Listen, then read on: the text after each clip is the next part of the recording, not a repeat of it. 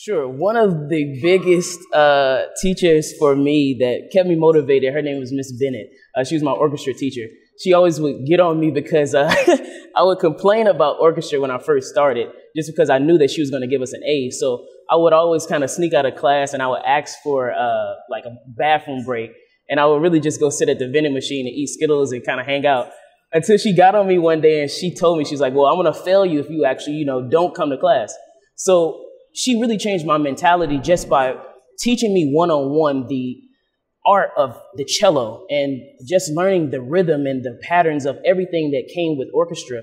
She really became a mentor for me, and it really propelled me into doing more things. And I have a love for classical music until this day. I do better work when I'm like studying, when I'm listening to classical music, and it all goes back to Ms. Bennett.